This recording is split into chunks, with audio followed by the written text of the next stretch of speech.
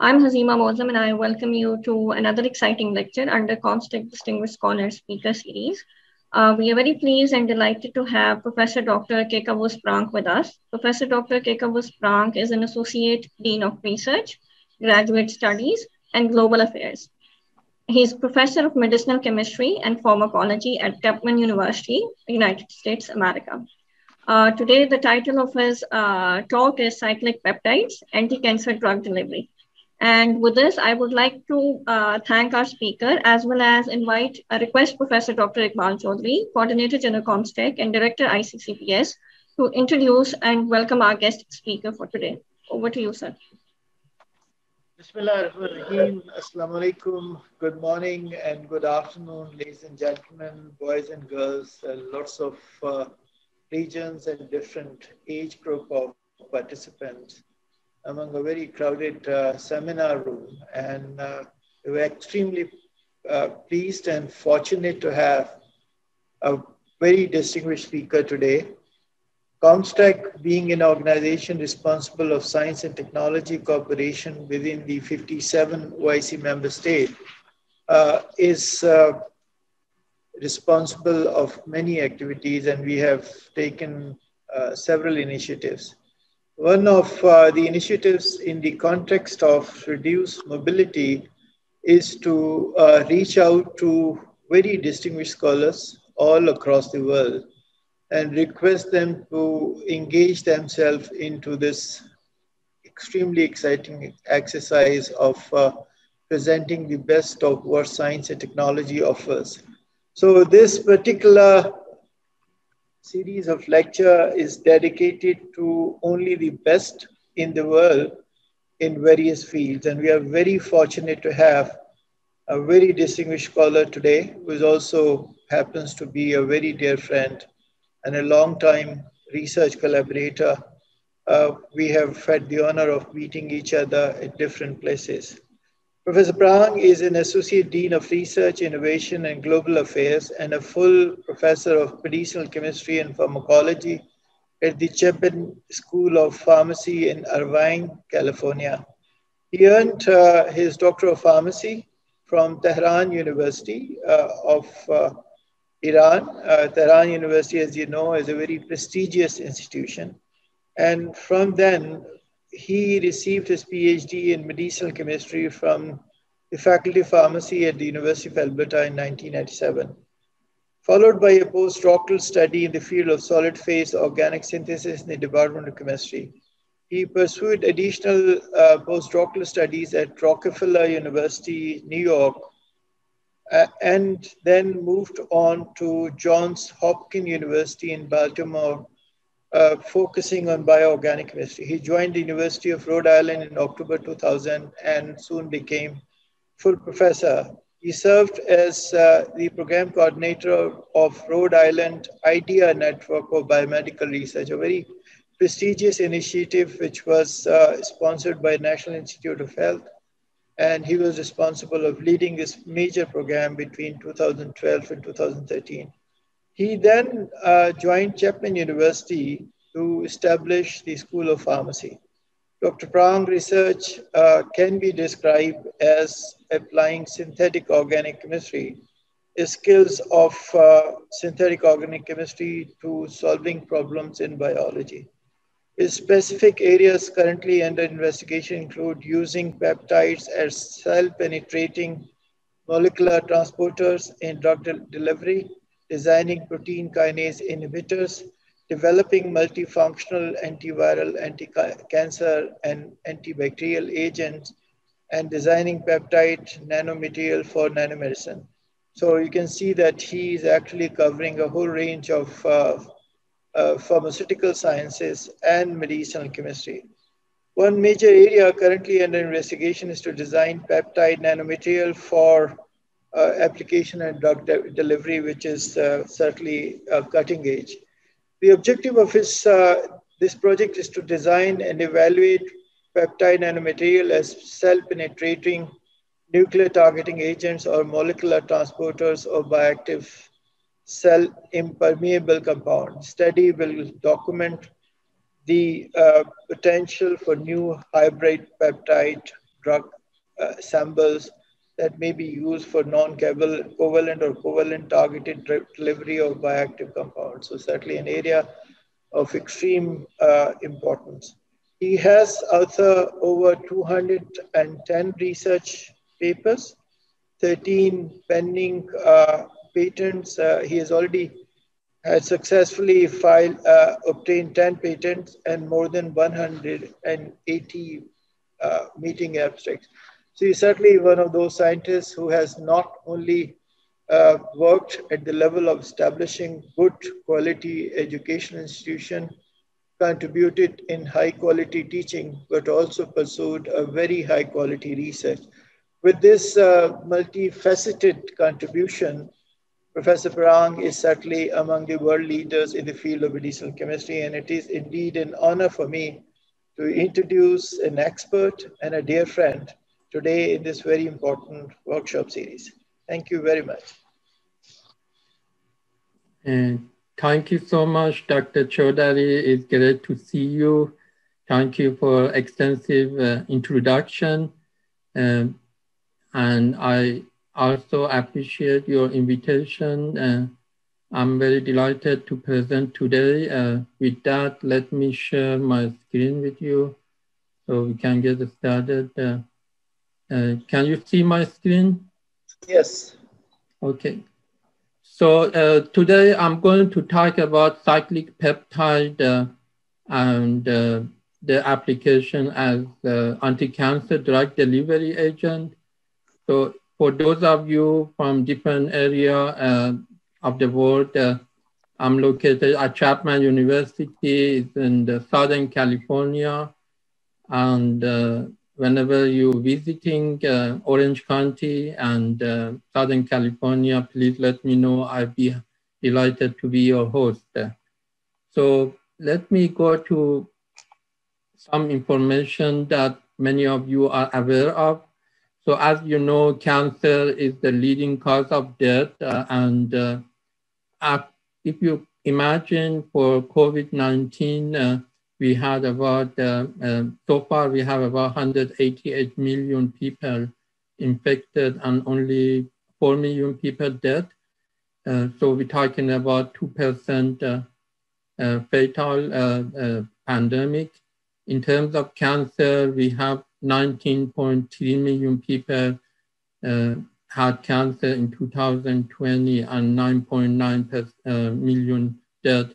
So we're talking about around 51% dead. So, and as you know, this is a very complicated disease and it's involved in different organs. This year, breast cancer surpassed the lung cancer as a number of the cases, around 2.3 million, a little bit more than lung cancer, 2.1 million. And still we have mortality rate for lung cancer is much higher than all other cancer. And this is continue to be a major problem in the world. If we don't call it a silent pandemic, you know, a lot of attention to COVID-19, but cancer is continue to be a major issue for many people. And as we all know, we have family, friends, and relatives who have lost their life in cancer. In terms of treatment, as you are all aware, we have a major treatment is chemotherapy, but there are many other ways to treat cancer, including surgery, radiation, and targeted therapy is a new area that has been developed, and also immunotherapy. And many of these approaches are used in combination. So we don't have one optimal way to treat cancer, and sometimes we have to use even combination of multiple drugs in chemotherapy. We don't usually use one single drug, or we have to use different strategies like radiation therapy, chemotherapy, and surgery at the same time. So Still, chemotherapy continue to be the major strategy to destroy cancer cells. It can be used as the only treatment option at the beginning, but also it can be used to shrink the tumor before radiation, or it can be used after radiation and surgery to get rid of all the remaining tumor tissue and tumor cells. It can be used for recurrent cancer and metastatic cancer. So chemotherapy is still one of the major strategies that we use for cancer. And I'm sure all of you know the major problem with chemotherapeutic drugs are the selectivity and occurrence of the side effect in the patient, because many of these drugs are cytotoxic drugs and also affect the normal cells in the body.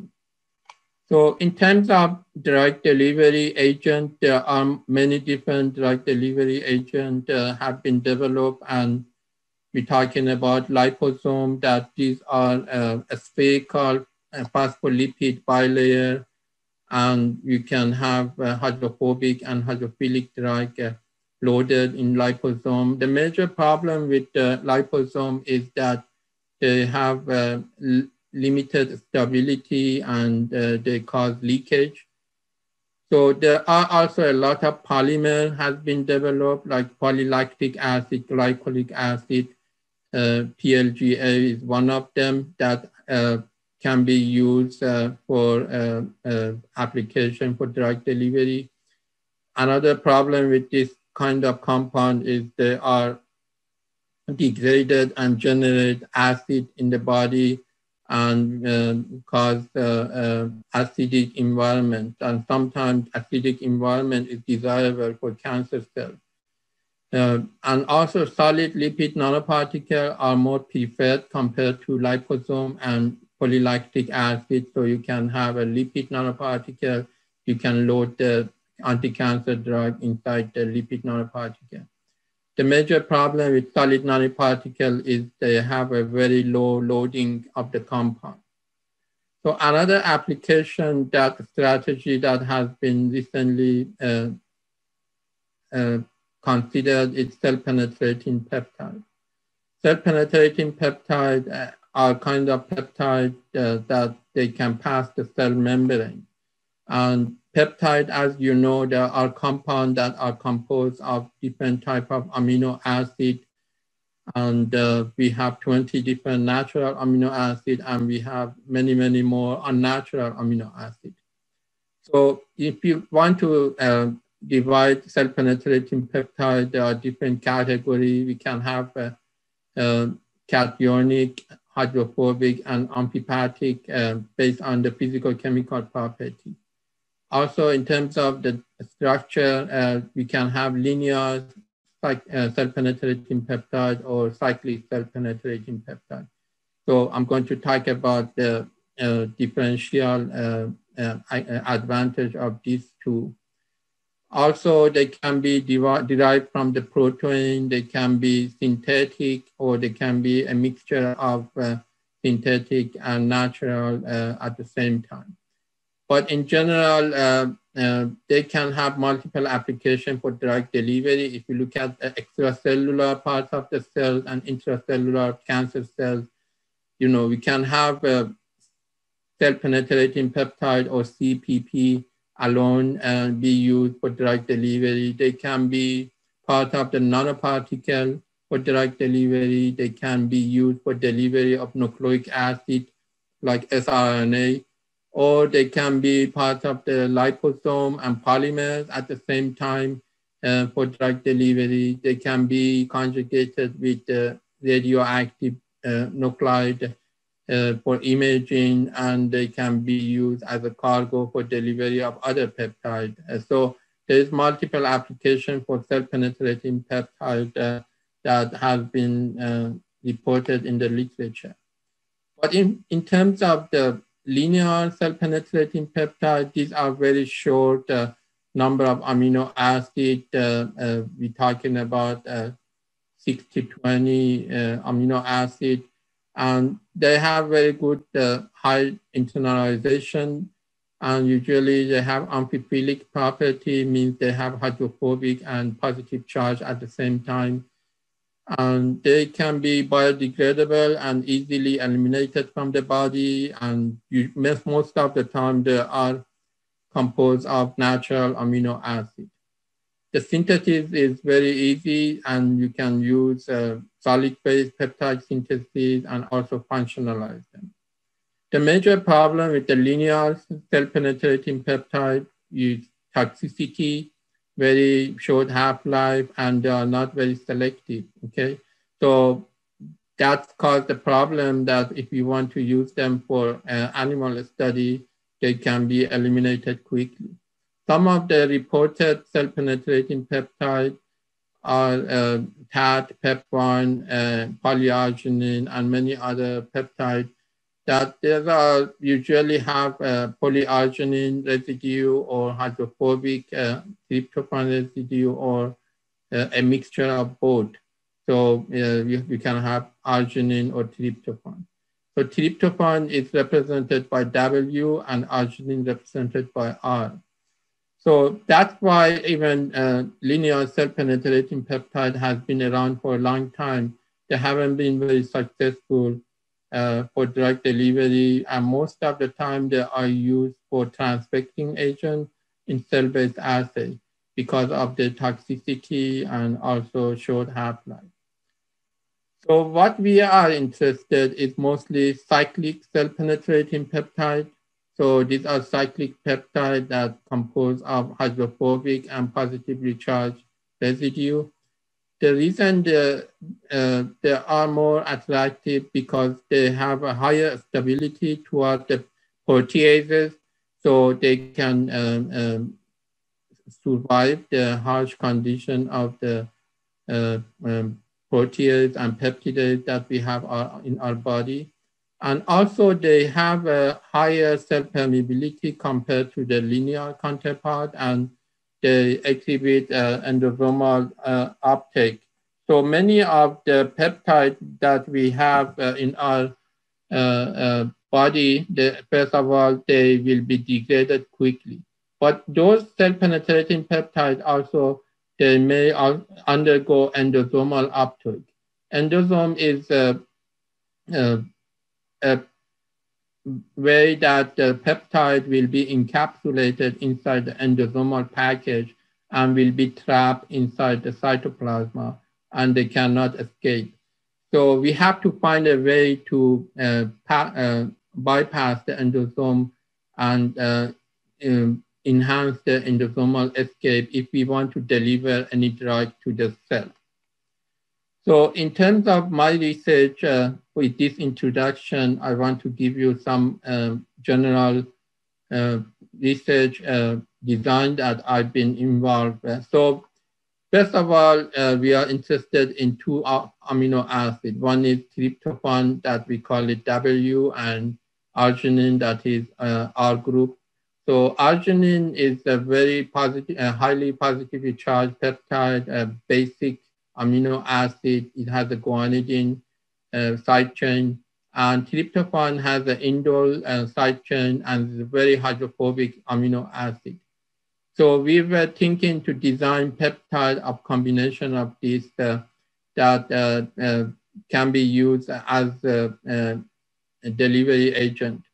So first of all, we developed some peptides that are linear, that alternate hydrophobic and hydrophilic residue like this structure. Or we have a hydrophilic residue like arginine attached to two tail of hydrophobic residue. Again, these are linear peptides, and we have been using them for the cell-based assay. And also many of these deliver the cargo to the cytoplasma, and they are very effective. But again, the application of this in the animal study and in vivo will be very challenging. So we became interested in combination of cyclic linear peptide or cyclic peptide or only cyclic peptide. So you can have a hydrophilic head and hydrophobic tail, or hydrophobic head and hydrophilic tail, or you can have a cyclic peptide that is fully hydrophilic, or one peptide, cyclic peptide that is fully hydrophobic. You can have a head with two legs, could be hydrophilic head and two hydrophobic tail. And you can have hydrophilic and hydrophobic alternate, or you can have all the hydrophobic in one side, all the hydrophilic in one other side. So as you can imagine, there is a huge number of possibilities that we can test, and actually we have tested many of these as a drug delivery tool. And I'm not able to cover all of this, so I'm going to highlight a few class of this compound. So interestingly, when we have a cyclic peptide like this that have hydrophilic and hydrophobic alternate residue, that like arginine and tryptophan alternated in the cyclic peptide, this kind of cyclic peptide can act as a drug delivery agent. But if you put all the hydrophilic in one side and all the hydrophobic in another side, you get an antibacterial agent. So the same number of amino acid, the same amino acid, but the sequence is different. In one, we have all the hydrophilic and hydrophobic in two opposite sides, and in one alternate. And one of them can act as a drug delivery agent, one is as an antibacterial agent. So I'm not going to talk about antibacterial agent. This is a huge area of research we've been doing, and we have synthesized hundreds of peptides as antibacterial agent. And we have very good lead compound against broad spectrum multi-drug resistant bacteria. And we have done some also animal study in infectious animals. So today I'm going to talk more about the drug delivery agent as an anti-cancer drug delivery of different compounds. So let me talk about just this simple peptide that have 4 arginine and 4 tryptophan, and we have used this in many different applications. The story goes back in 2011, we realized this peptide actually goes to the nucleus of the cancer cell, and it can deliver different cancer cell, anti-cancer agent to the nucleus. And then we find out this peptide actually have different other applications. You can conjugate it with the different drugs like doxorubicin. It can have protein tyrosine kinase inhibitory activity. And we already have some idea what's the mechanism of this. We also conjugate this peptide with different anti-cancer drugs, also natural products. And we have used this peptide for nucleic acid delivery like siRNA. And recently we have used similar compound for delivery of CRISPR. And also many of negatively charged molecules like phosphopeptide that cannot be delivered into the cell.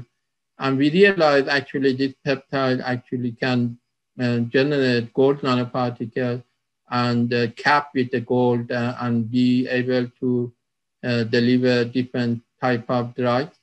And also for the delivery of proteins, we have used some of this derivative of this peptide, and they can be used as a stabilizing agent for protein.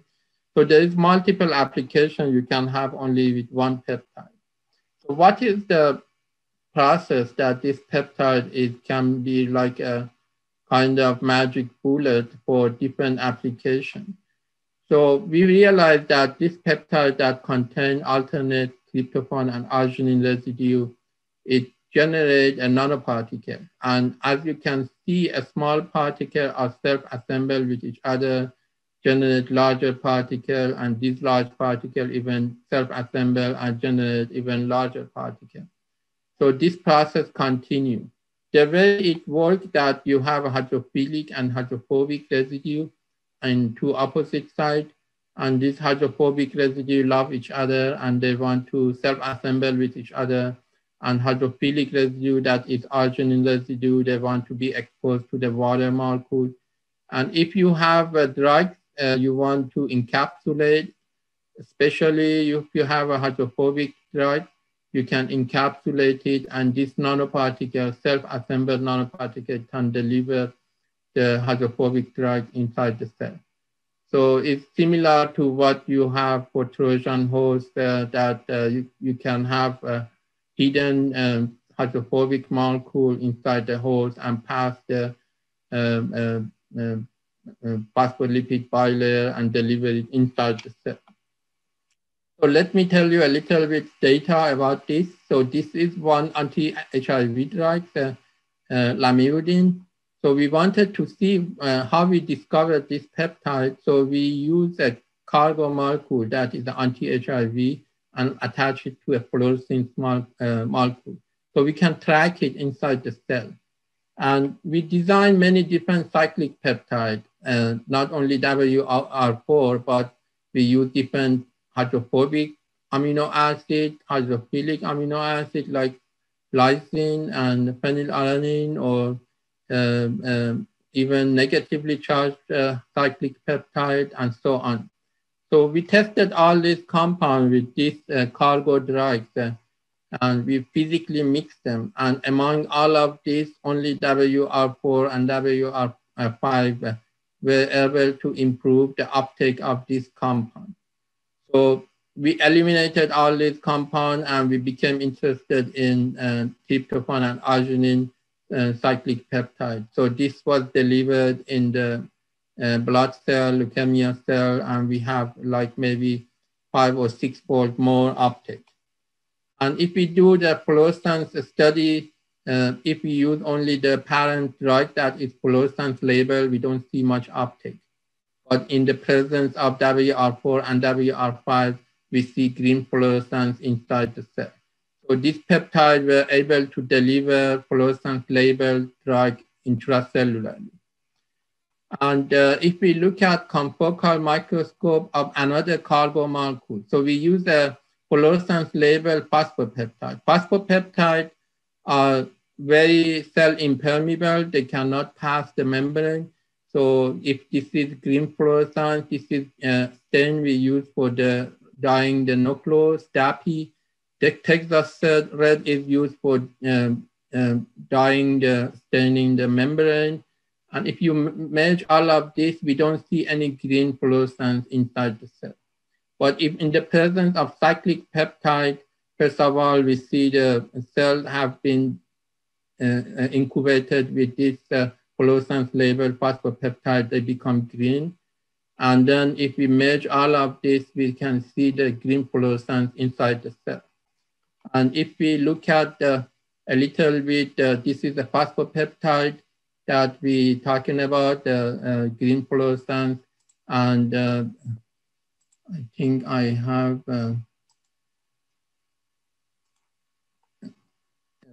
here, if you use only phosphopeptide, you don't see any fluorescence inside the cell. So I was going to show you a video, but let me see. Okay, yeah. So you can see if you look at the three-dimensional cell demonstration of confocal microscopy, you don't see any fluorescence inside the cell.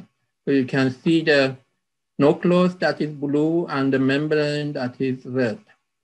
Okay, so if we incubate the same cell in the presence of cyclic peptide and phosphopeptide, you can easily see the green fluorescence inside the cell. Again, you can look at the three-dimensional confocal microscope, and you can see that the green fluorescence is actually inside the cytoplasm in terms of the phosphopeptide. So this peptide was able to deliver phosphopeptide inside the cell. And phosphopeptides, as I mentioned, are completely cell impermeable. In terms of toxicity, you can see that these peptides are quite safe, up to 100 micromolar. So we have a very good cell viability, and we have tested different type of cell line, including normal cell.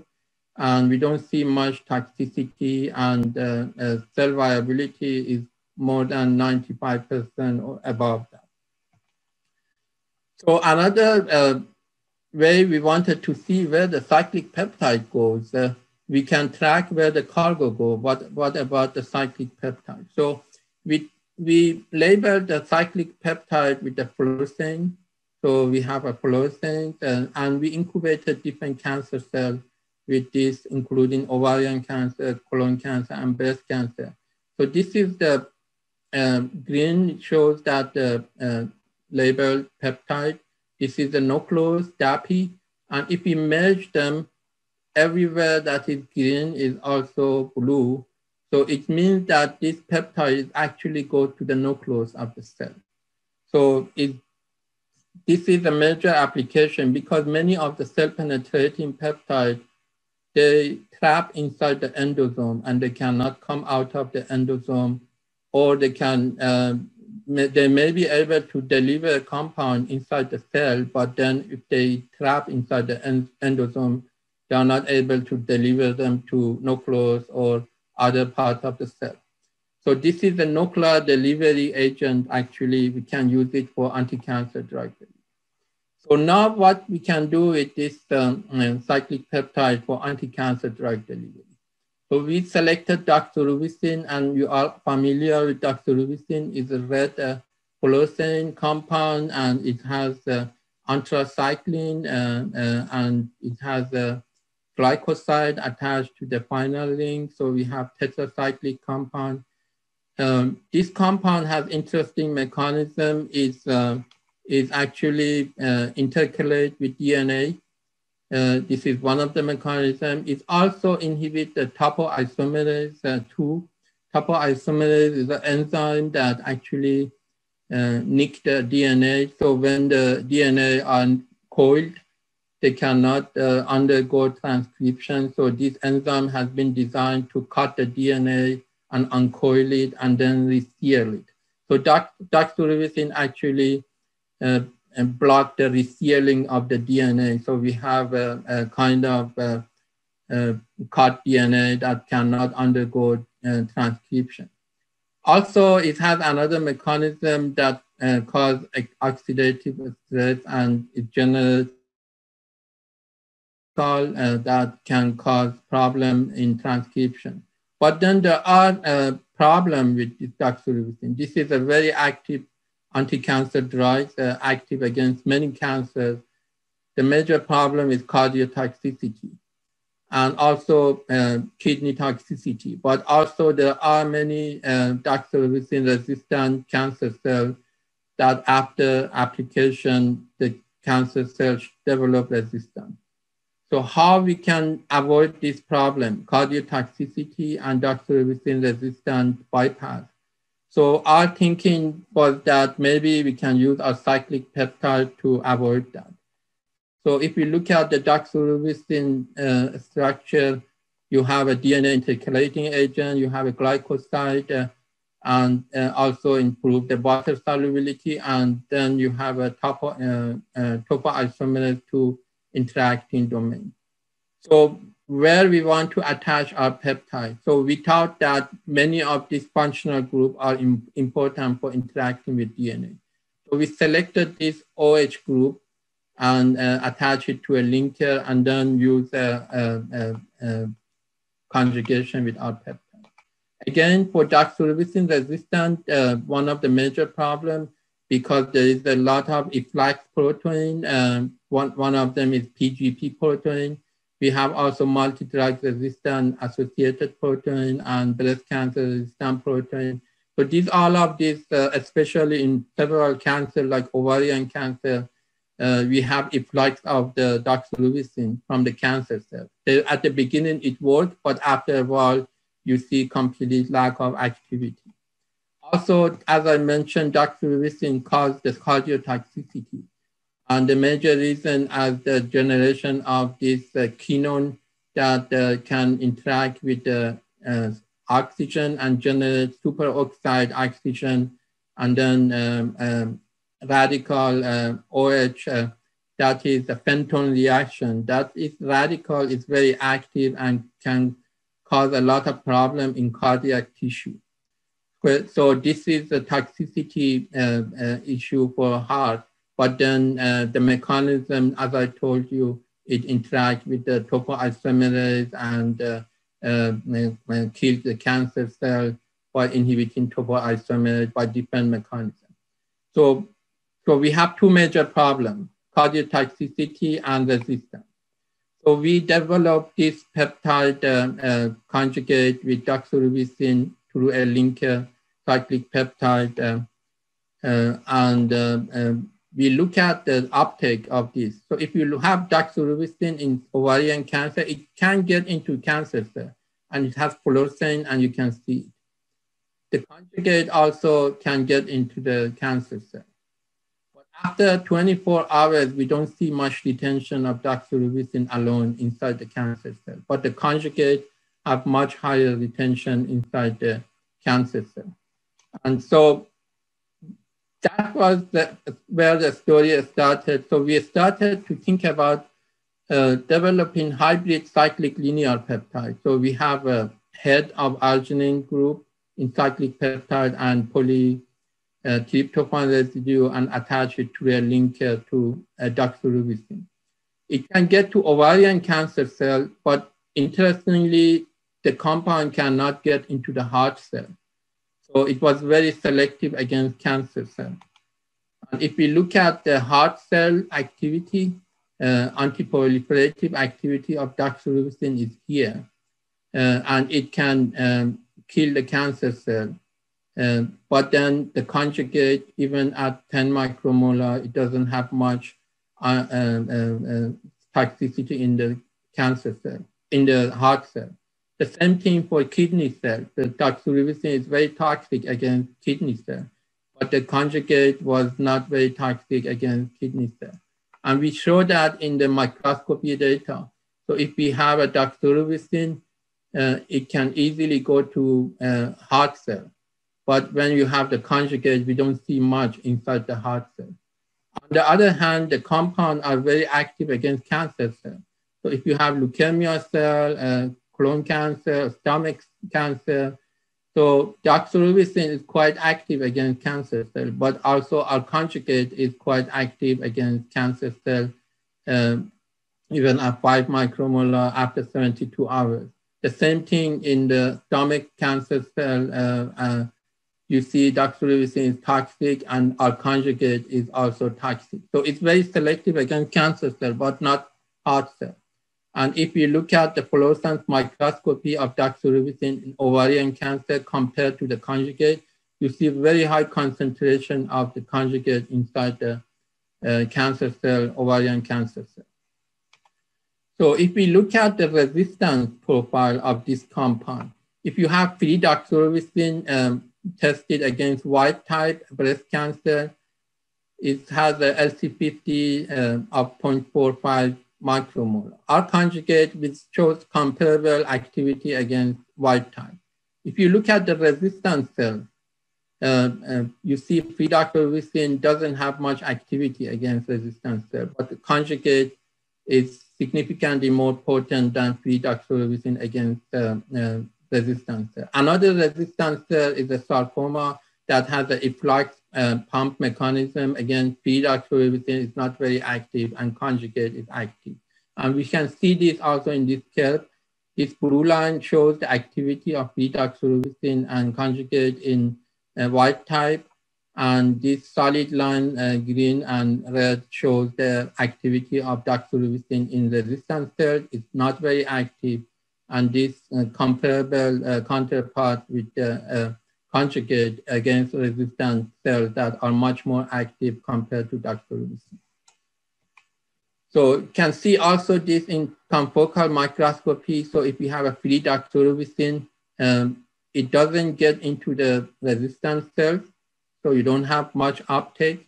Conjugate not only get to the wild type, but it also get into the resistant cells and also get to resistant cells that have efflux pump mechanism. So this is a triple negative breast cancer cell, and this is a sarcoma cell that have efflux pump mechanism. So there are also different uptake mechanisms. So we can have direct penetration of cell penetrating peptide, or you can have endocytosis. And as I told you, endocytosis is a major uptake mechanism, but it has a problem.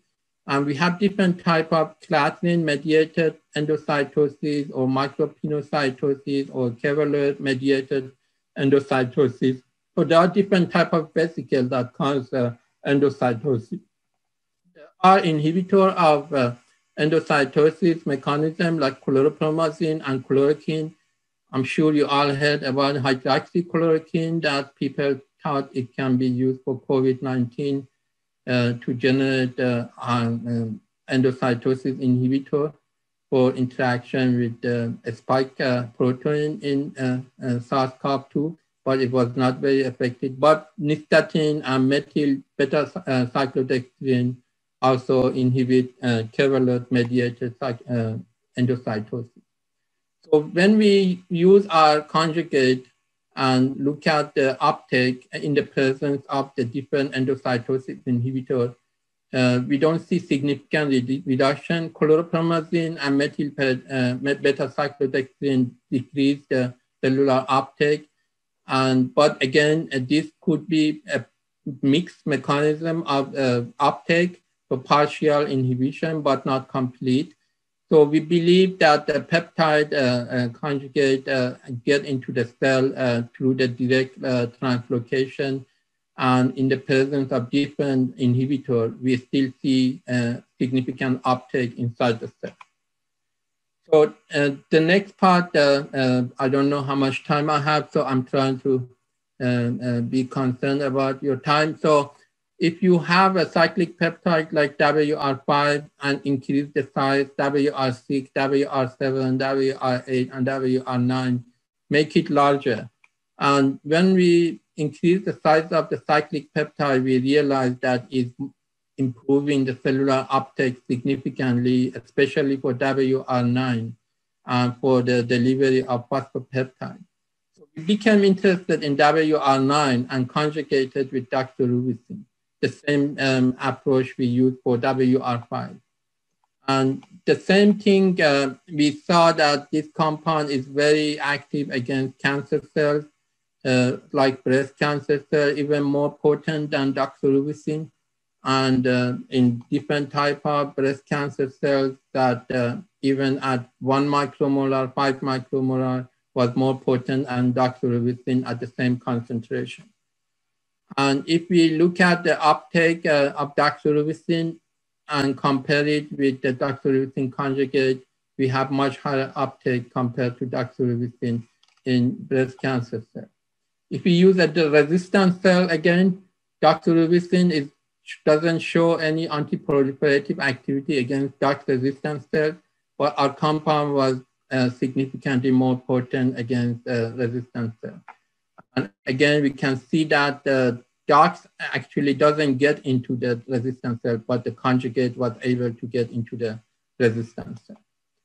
And also, again, we tested this compound in presence of different endocytosis inhibitors, and we didn't see any inhibition of the endocytosis. So that's another advantage. So we have a drug delivery agent that bypasses the endocytosis. We look at the hydrolysis of this conjugate. So at different time periods, the 4 hours, 12 hours, 24 hours, and 48 hours, it's slowly converted. This is cell-based assay. So DOX conjugate is converted to the pre-doxorubicin, and after 48 hours, almost all of the compound has been converted to pre-doxorubicin. The half-life of this was around 18, 19 hours. That is acceptable for in vivo study. So in general, if you want to have an optimal drug delivery agent, you want to have a targeting moiety, and we can have an imaging agent, and we can encapsulate the therapeutic agent. So we're talking about selectivity to cancer cells. So we need to have some targeting moiety that can target cancer cells. So we selected folic acid. Folic acid, there are a lot of folic acid receptor overexpressed in different cancer cells. And also we attach PEG, polyethylene glycol, to improve the circulation of the peptide and improve the stability. And then we added the imaging agents like fluorescent tag, like Alexa-Fluor, to be able to monitor the drug, monitor the delivery agent. So this is a peptide we attach to a folate to have targeting. We have a PEG to improve the circulation time, and then we have a tracking agent like CY55. We added this conjugate we injected to animals that have two different types of tumor. On the left-hand side, there are tumors that doesn't express the folic acid receptor. On the right-hand side, this has folic acid receptor expression, HeLa cell. And then we look at the images. Most of the compound actually localized inside the tumor that overexpress folic acid. And we can separate different organ and also different tumor. And you see we have high localization inside the tumor. Also, we wanted to have a drug. So last slide, I showed you a delivery agent with the folic acid and also imaging agent, but we wanted to also have doxorubicin. So we attached doxorubicin, conjugate, PEG, and folic acid, and also imaging agent. So we have imaging, targeting, and drug and delivery agent, and also we have PEG to improve the stability.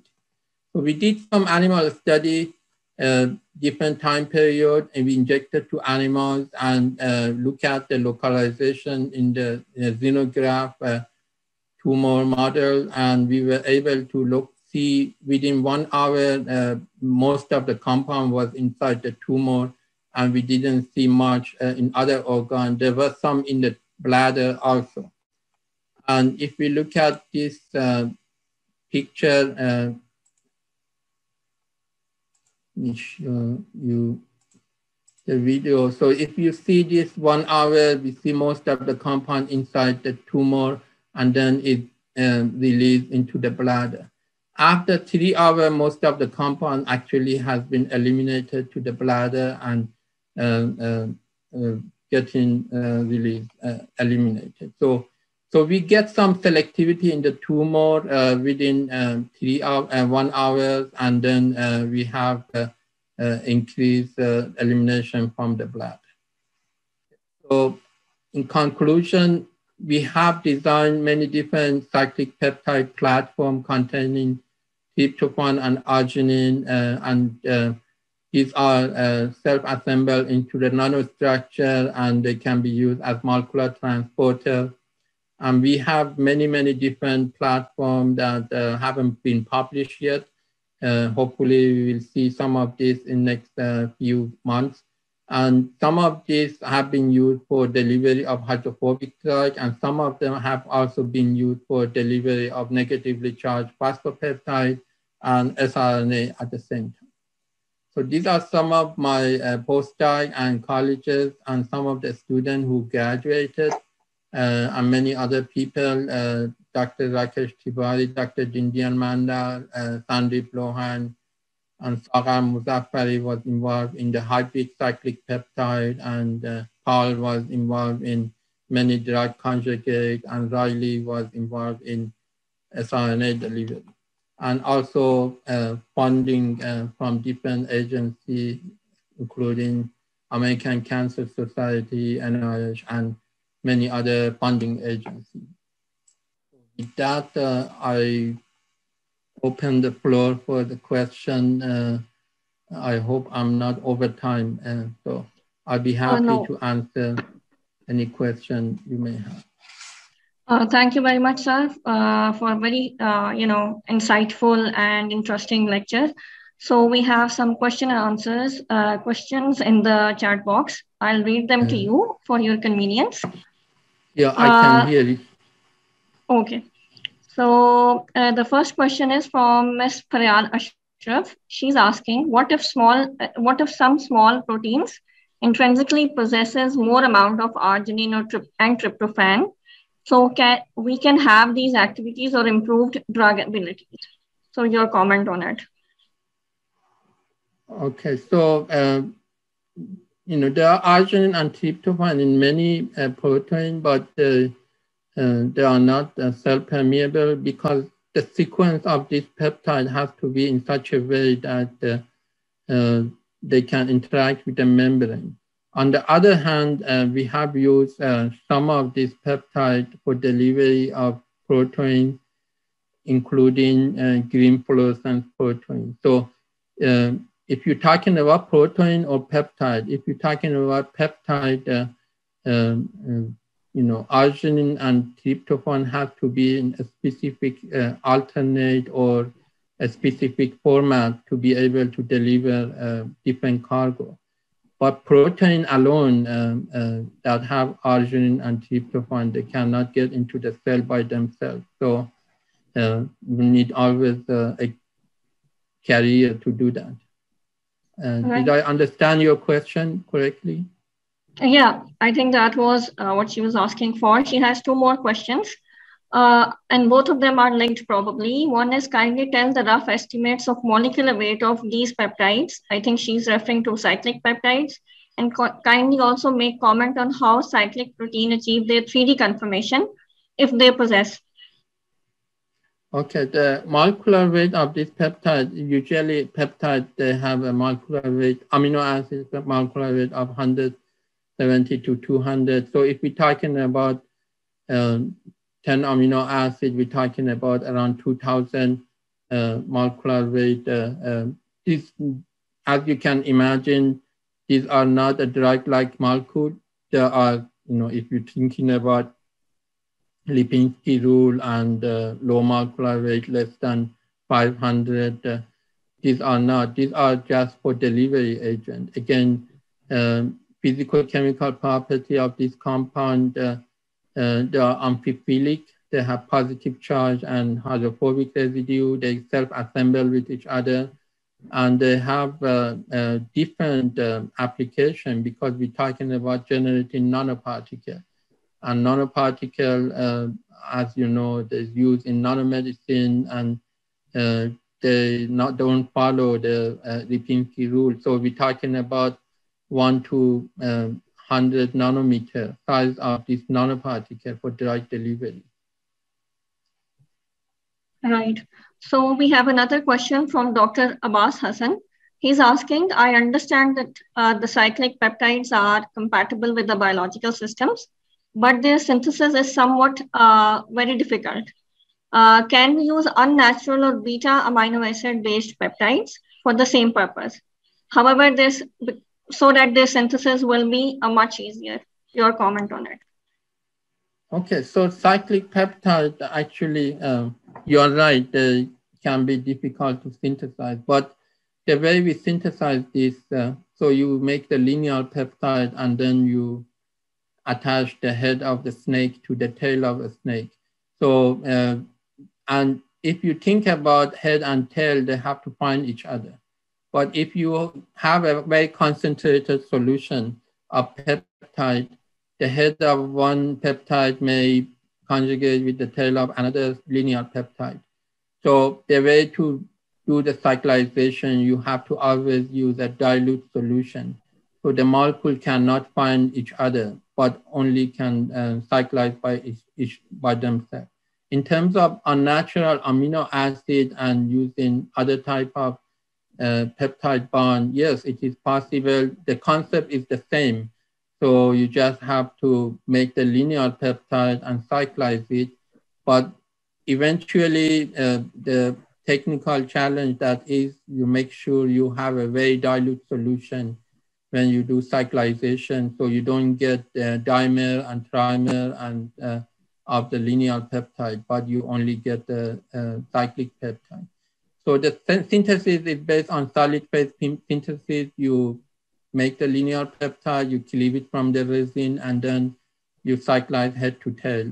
But it doesn't matter what type of peptide bond you have, the concept will be the same. Right. We have another question from Ms. Paryal Ashraf. She's asking, you mentioned that the cyclic peptides may overcome protease activity. but how they evade HCl effect of the stomach. I am asking in context, if some peptides have been successfully approved as drug, we have concern of their oral deliverance of drug. So when we say they are more resistant to protease, it doesn't mean they don't degrade, but they have a longer half-life. But there are 50 cyclic peptide drugs on the market already. So, and you already know some of them, like cyclosporine, daptomycin, vancomycin. So there are many cyclic peptides that they are pure cyclic peptide, or they are combination with other residue like carbohydrate. So it's not like they don't degrade, they will be degraded, but they have a longer half-life, and the protease has a hard time to cleave the rigid structure. But eventually we have many, many different proteases in our body, and some of the amino acids in the cyclic peptide are more sensitive to protease compared to others. So it depends on the sequence of the amino acids. Here, we don't have exopeptidase and endopeptidase because the peptide is cyclic. But then eventually, we have many other proteases in our body that they will cleave this, and they will be metabolized, and they will be eliminated from the body. Did I answer your question? Yeah. Yeah, hopefully so. And we have, so we can take, we're running out of shortened time. So I'll take two short questions. One is from Mr. Nadeem Altaf. If a comparison is made between synthetic cyclic peptides and natural peptides, such as mastoperon, which compound has less toxicity and more therapeutic value? You mean comparison of cyclic peptide? Can you repeat the question? Yes, if a comparison is made between synthetic cyclic peptides and natural peptides, such as mastoperon. Okay, synthetic peptide and natural peptide. Natural peptide, sometimes they have unnatural amino acid. Actually, they have D amino acid instead of L amino acid. We see a lot of cyclic peptide separated from marine organism. They have unnatural amino acid. But those peptides sometimes are very potent, and they are much more stable. But experience has shown that they can have very good antibacterial activity and anti-infective activity, but sometimes they are not very selective. They can also kill the normal cell. So we have also used, if you're talking about unnatural natural peptide, cyclic peptide, even we call them natural cyclic peptide. Again, they have many D amino acid, and sometimes they have unusual disulfide bond that cause the cyclization, and sometimes more than one disulfide bond. So in my view, if you rationally design a synthetic peptide using natural amino acid, they are less toxic compared to natural peptide that they have unnatural amino acid like D amino acid. So, you can control that. We have also synthesized many cyclic peptides that have unnatural amino acid. Rather than, for example, D amino acid, we use a different type of hydrophobic unnatural amino acid. And we found out that many of them are more toxic compared to natural amino acid. So it's a very hard comparison. So even you have a natural cyclic peptide, sometimes they are much more toxic because the microorganisms generate those peptides to defend themselves and kill other organisms. So, that's why even they may have very good anti-cancer activity, antibacterial activity, and they may be very toxic. Thank you very much. With this, we conclude our question answer session. We're running out of time, so we cannot take more questions. We have Professor Dr. Iqbal with us. Sir, if you would like to comment, floor is on for you. See, my only comment is that it was absolutely fascinating. that we have seen every one of the participant attended the entire session. So over 115 people were there from some 30 countries, truly an international event of immense importance. We thoroughly enjoyed an extremely high quality science, and we have appreciated its relevance with the application in drug discovery and development. So my greetings and gratitude to Professor Dr. Prang for not only conducting high quality science, but also to very effectively communicating the science to everyone from a very diverse group of people from different countries. Thank you very much, Professor Prang. Yeah, thank you so much from you and also all the people who attended this seminar. Thank you so much for coming here. Thank you very much, Professor, for your time. It was an excellent presentation. And I would also like to thank our audience who had interacted and, was very keen towards your lecture. And with this, we come to end of this lecture. Thank you very much again for all of you for joining. Thank you very much.